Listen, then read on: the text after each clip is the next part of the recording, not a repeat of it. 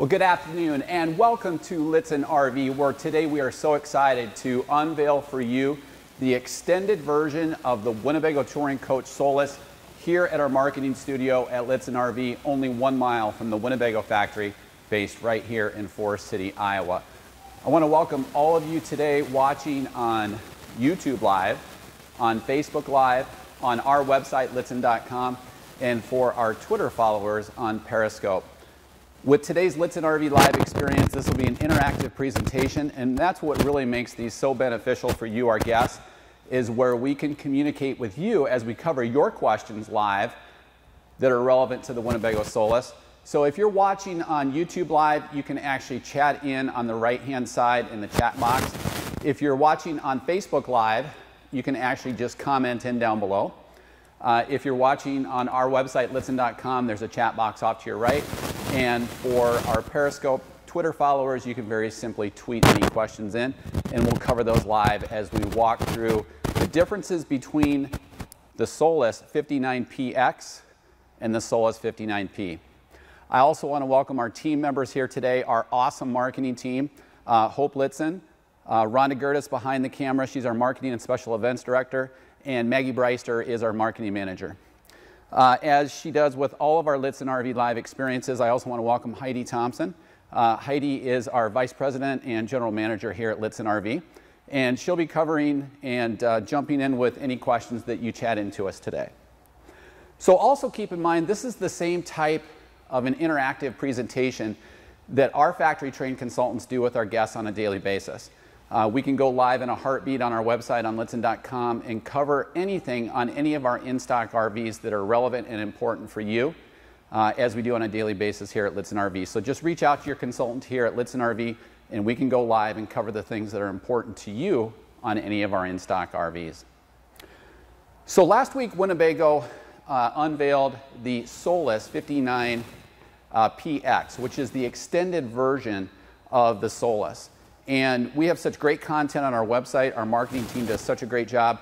Our complete full walkthrough video on the 59PX will be live shortly. So what we thought we would do today is cover live for you, really in 4 main compartments, the differences between this, the 59PX, and the Solis 59P, which has been out now for about a year or so. So this is the 59PX, and we're going to cover really things in 4 different categories. We're going to cover changes to the chassis. We're going to cover the all-new gear garage in the rear. We're going to cover the Coleman air conditioning system up top. And then we're going to also cover an all-new, ultra-quiet, ultra-fuel-efficient CumminsOnan 2800i generator. So this Winnebago Solis 59PX is actually on the same wheelbase chassis as the 59P. So it's the same 159-inch wheelbase. So in terms of performance, ride, and handling, the two are going to be identical. It's the same 3.6-liter V6 with 260 pounds-feet of torque, 280 horses, same functional characteristics. And for those of you that follow the van life and camper van movement from Winnebago Industries, you'll know this as the Winnebago Touring Coach Travato chassis because it is the same chassis. So this is a 3500 series chassis compared to the 59P, which is actually a 2500 series chassis. So this will have a 9,350 pound gross vehicle weight rating compared to 8,900 in the 2500 series. So we have more gross vehicle weight rating. And actually the occupant and cargo carrying capacity between the two, so between the 59P and the 59PX, is almost identical at just under 1,900 pounds. So even though we bring in an 80-pound air conditioner on the roof and a 113-pound genset off the rear axle, the occupant and cargo carrying capacity levels are almost identical. So just under 1,900 pounds. From that then, you'll reduce for any occupants, for any cargo or any stuff that you bring, and then for any fresh water that you may travel in transit with. It's already been deducted for a full tank of gasoline and a full cylinder of LP. And Ron, we're getting a lot of comments on the color, so yeah. Could you go through exterior color options on the Solis? Yeah, so in both models, the 59P and the 59PX, there are 2 color options. This is the deep cherry red. which then also, so the Studio Loft pop top is also painted deep cherry red. That's one option, and then we also have the Summit White, or the Bright White, that you also see on our website. So those are the two color options. The deep cherry red is an uptick in terms of cost. Not only is it an uptick in cost from the manufacturer, from Ram ProMaster, but then also Winnebago, through its partners, do actually full body paint the pop top in the same deep cherry red. So again, this is really in essence going to be a Travato chassis. So it's going to have the same wheelbase, but then we gain the extended area off to the rear, which makes room for the gear garage. So this coach is going to be 21 feet in length compared to the Solis 59P, which is 19 feet 9 inches in length. So very similar ride, performance, and handling, but we're going to gain a gear garage, which is where we're going to head next. Any other chassis questions, Heidi? We good? Just a quick question we had emailed in advance. Can they still add sumo springs, or does it come with sumo springs? Yeah, that's a good question. So in the Winnebago Travato line, now standard are sumo springs, and they're not on the Solis chassis, but we can add them front and rear, really whatever the guest would prefer. So one of the things that people are really going to love about the 59PX, not only being cool with the air conditioner, being off the grid with the ultra quiet generator, but now we have a gear garage in the rear. So one of the things that we had showcased in the Solis 59P when we unveiled that was the rear annex, for the annex and changing area and shower area that expands off of the rear cargo doors. Now we have the capability of being able to secure and keep weather controlled high-end bicycles or any cargo that you may want inside this rear gear garage. So this rear gear garage is actually 18 inches in depth and 72 inches in width. So you can actually place two different bicycles in this area and then keep them secure with a new L-Track system. So this is an L-Track system from US Cargo Controls, is the company that provides it. And the L-Track system is a flexible system that you can adjust the tie-down locations just sliding down the L-Track system.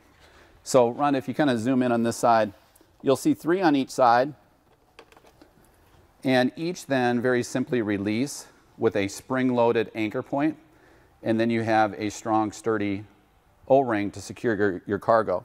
And again, there's 2 in the floor, 1 on each side, and then there's 2 in the walls, 1 at about midpoint, and then 1 in the upper area. As I kind of get out of the way here from the roll-up screen, you can see the L-screen system. Good? And again, that's the L-screen system from US Cargo Controls, and again, it's an 18 by 72 inch rear gear garage right behind the Murphy bed system. Really, in essence, from the gear garage forward, the 2 floor plans are identical. Nothing changes. The 59PX in the extended version is only available with the Murphy bed option at this point. We're not aware of any changes to bring in the rear sofa bed, but again, it does have the rear Murphy bed, storage system, storage in the floor, and then also the sliding table out the rear. A couple questions for you. Dan on our website is wondering if someone can increase the ground clearance, and if so, what's the recommended way? So ground clearance is going to be a little bit challenging. There are some upfit companies out west that will do that through a lift kit. You certainly can do that. You'll gain a little bit more ground clearance just in terms of the jounce, in terms of transit, if we go to sumo springs. So not exactly how much ground clearance you're looking for, or if you're just looking for ground clearance in terms of transit. A couple different ways we can do that. Debbie on our Facebook page is wondering if there will be a 4-wheel drive option in the future. The only way that we would have a 4-wheel drive option is if Ram ProMaster comes out with that in either a 4-wheel drive or an all-wheel drive. We're not aware of that just at the current moment. And then one last one before I let you move on. Just wondering about solar, what is on this and what can you expand to? Yeah, so the FlexiMat Solar, it's going to be exactly the same as it is in the 59P. It is expandable up to approximately 500 watts on a single solar charge controller. 230 watts being standard, You can get creative and potentially add some slimline panels up on the roof or along the sidewall, but most people will end up using the quick port, which is in the same location on both floor plans.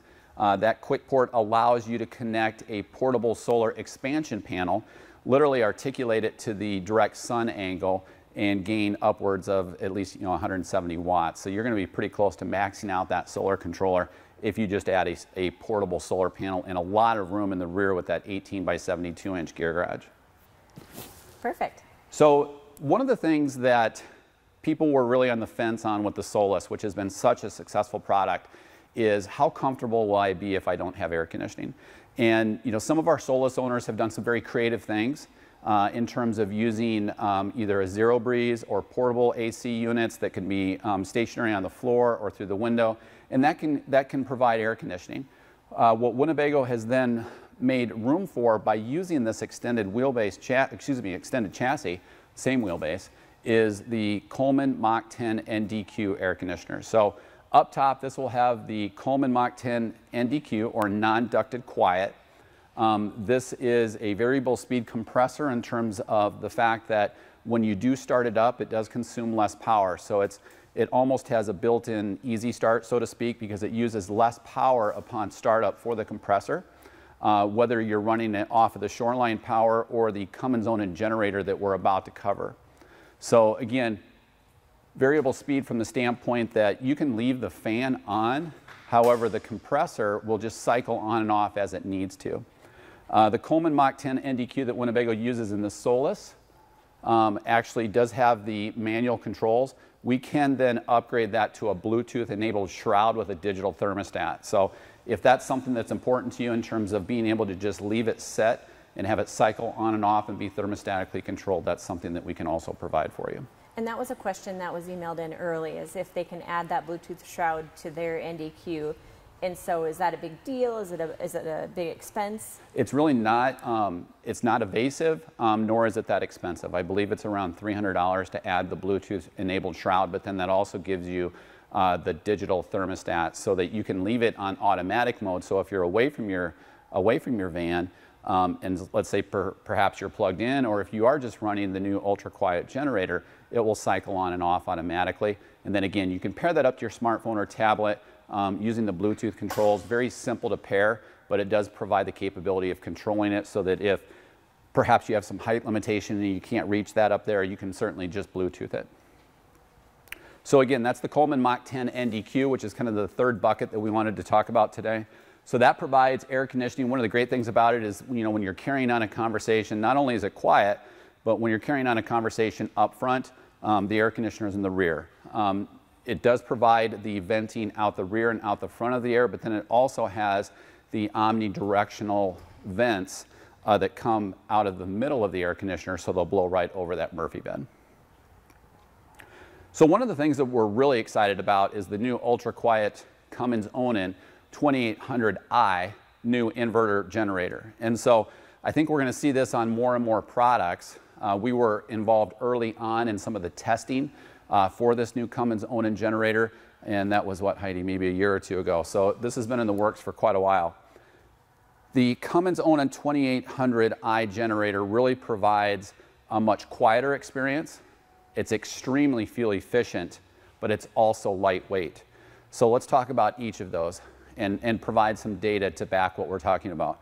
So in terms of it being quieter, by reference point, one of the benchmarks that generator companies try to attain to, and many have not been able to, is to comply with national park decibel ratings for any machine-operated equipment within the national park system. And what that regulation is, and it's actually a regulation by law within the national park system, is to not exceed 60 decibels at 50 feet. So if you're 50 feet away from machinery-operated equipment, you can't exceed 60 decibels. So this new CumminsOnan 2800 watt, or the I as they call it, actually provides very similar levels, but it's actually lower. It's almost the exact same level when you're only 10 feet away. So this generator has been tested at 65 decibels at 10 feet. But again, keep in mind, the National Park Foundation is 60 decibels at 50 feet. So if you translate the way that noise travels we're anticipating around 58 decibels between 38 and 40 feet. And so you actually only have to comply at 50 feet. So ultra quiet. The main kind of low idle throttle is similar to kind of a whisper quiet that you may have come to expect through like a Honda or a Yamaha generator. And then at half load, still very, very quiet.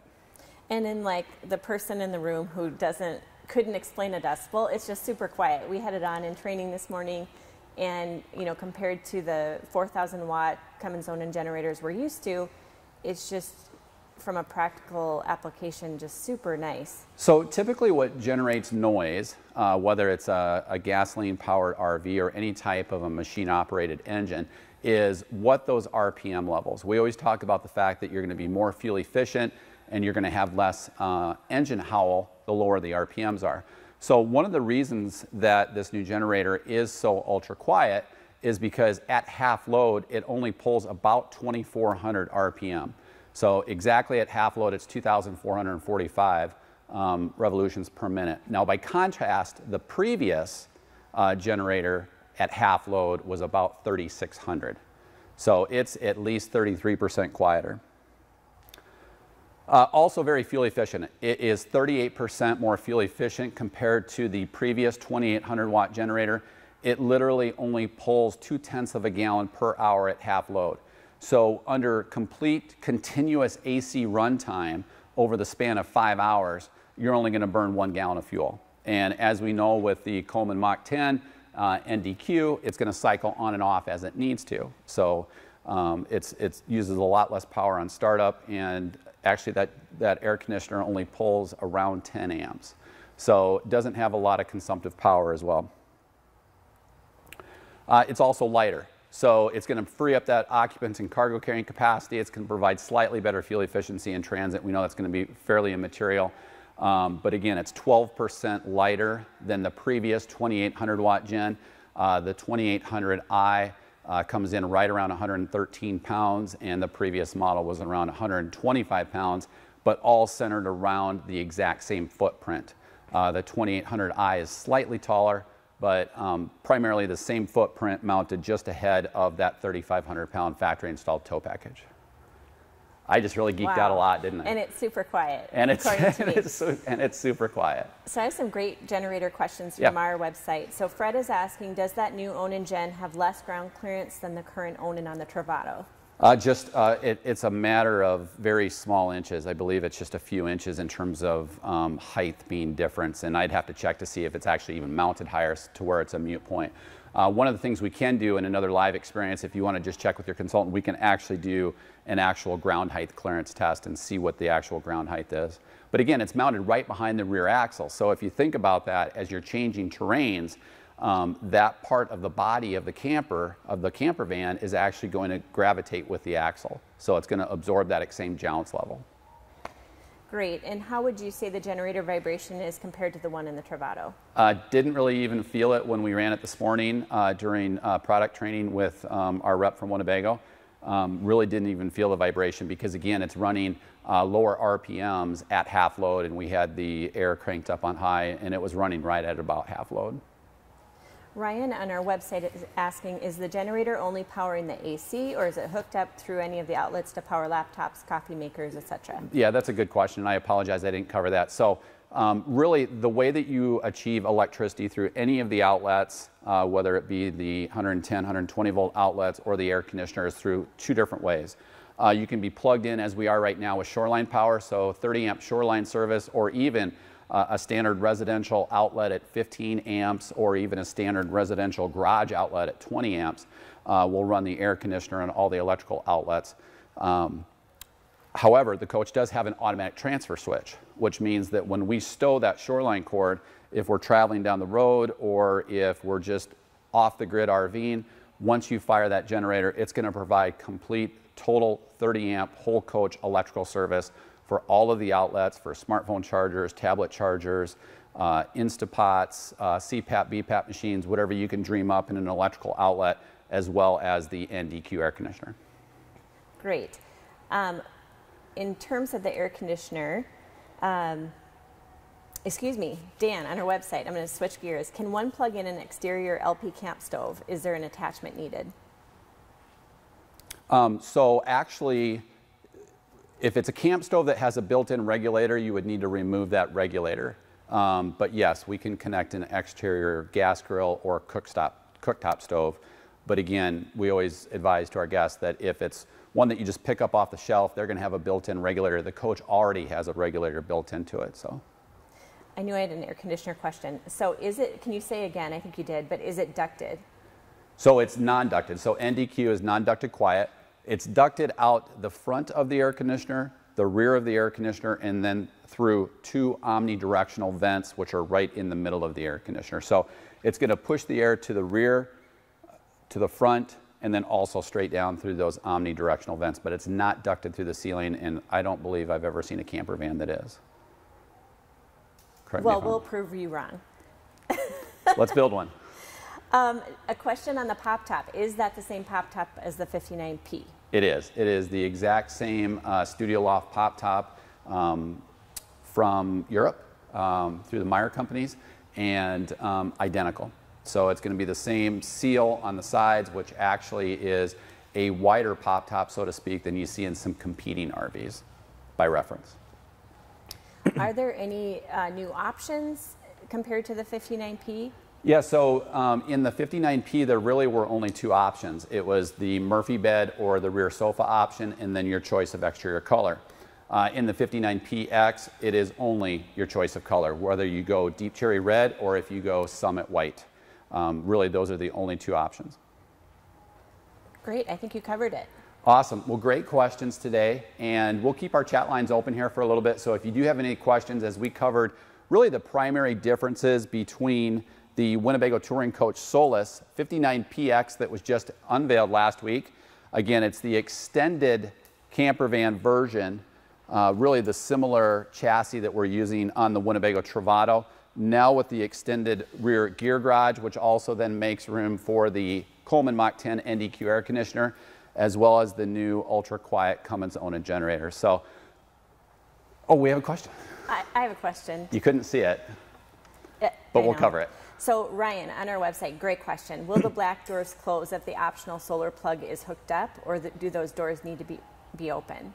Yes, you can actually close those doors. The bulb seal gasket will contour around that wire. Obviously, if you're using very thick wires, that may impair that, but those are really small, thin wires that you can just allow that bulb seal gasket to close on. Carlo on our Facebook page is asking if there's going to be a sofa bed option.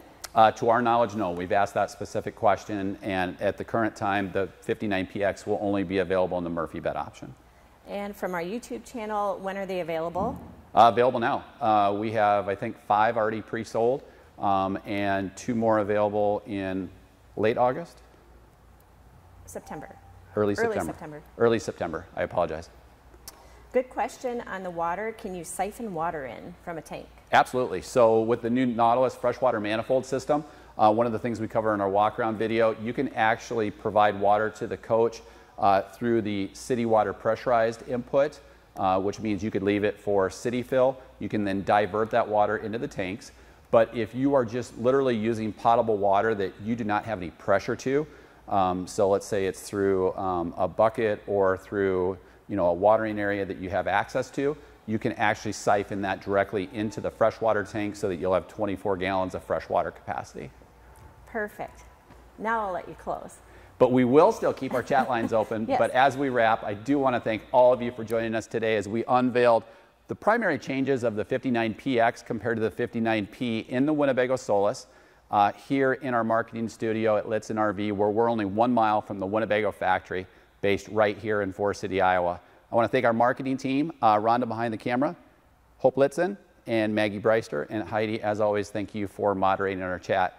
We do actually staff our chat with true Lichtsinn RV professionals during normal business hours. So if you want to chat in any questions, you can certainly do that. They are a full team of factory-trained consultants and parts consultants here at our dealership at Lichtsinn RV. Also, keep in mind, we can do this same type of Lichtsinn RV live experience in the comfort of your own home or office on any of our in-stock RVs as we do on a daily basis here at Lichtsinn RV. So again, thank you for joining us today to unveil the Winnebago Touring Coach Solis 59PX.